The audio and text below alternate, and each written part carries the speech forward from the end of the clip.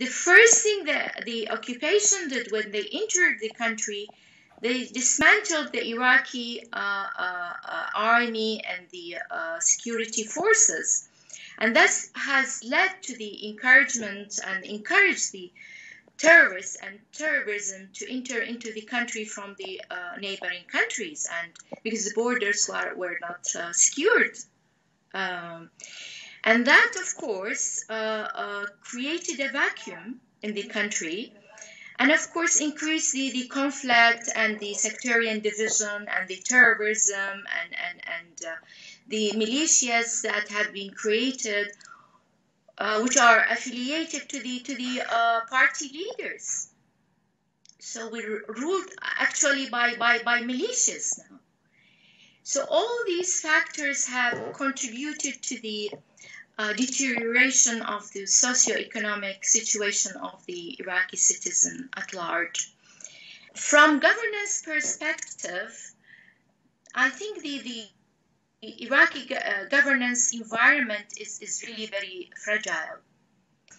And if we talk about the most vulnerable group among the Iraqi society, we can talk about the youth, the women and children, but because of my experience and as an Iraqi woman, I can talk about the suffering of the Iraqi women and how the EU system introduced occupation, and of course they brought those bunch of political leaders. So I think that Iraqi women have lost and all the gains that they have made over decades, fighting for their rights, due to the mentality of the increased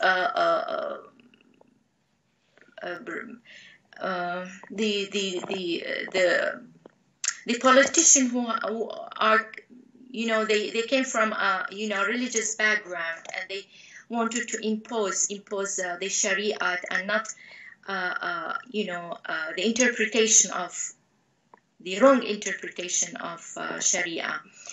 And one of the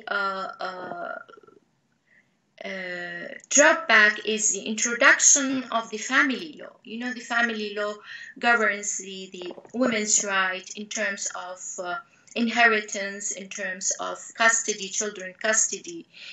And we had in Iraq the most advanced family law in the region.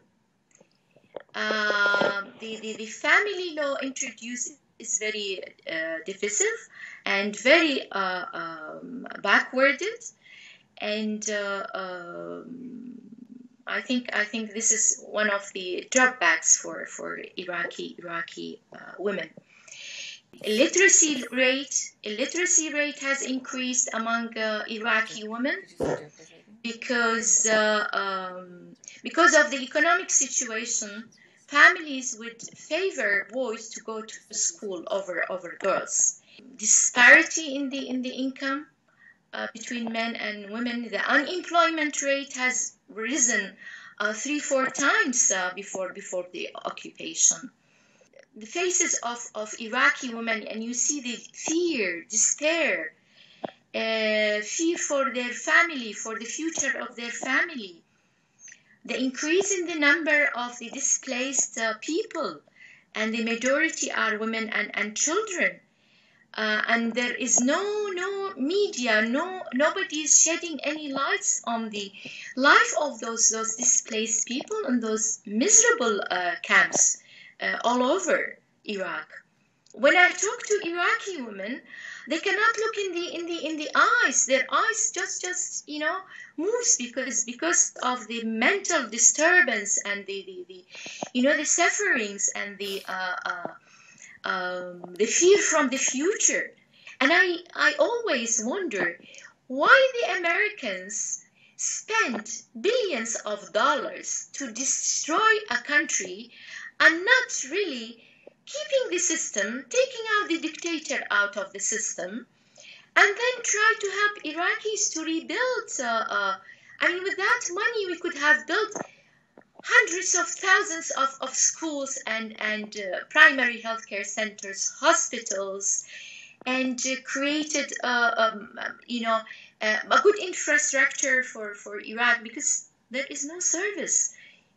Service delivery is zero in Iraq.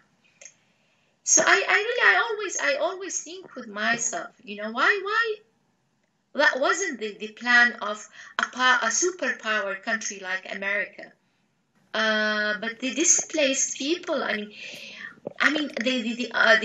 rate of rape and sexual assault that I hear from women is really make me really miserable.